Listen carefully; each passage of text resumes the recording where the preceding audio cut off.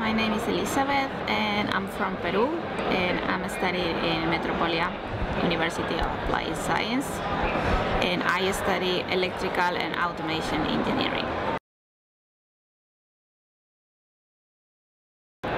When I was trying to find a career, what to do here, I read about what the European Union was doing about consumption of energy and how to make more sustainable all this, you know, through the years that it's coming now.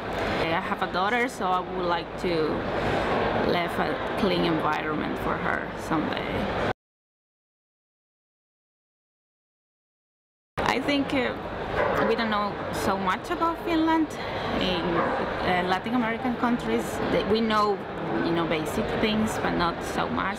Through the time when I saw this post about Finland, it was just a beautiful place to be, and like a lot of snow, a lot of rain, a lot of cold.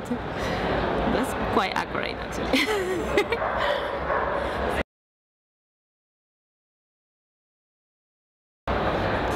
I met my best friends, like they are now, they are Finnish girls and they are like my best friends now. Or the first time that I got into the university, I got the answer like at midnight and I just start to call everyone, so pretty excited.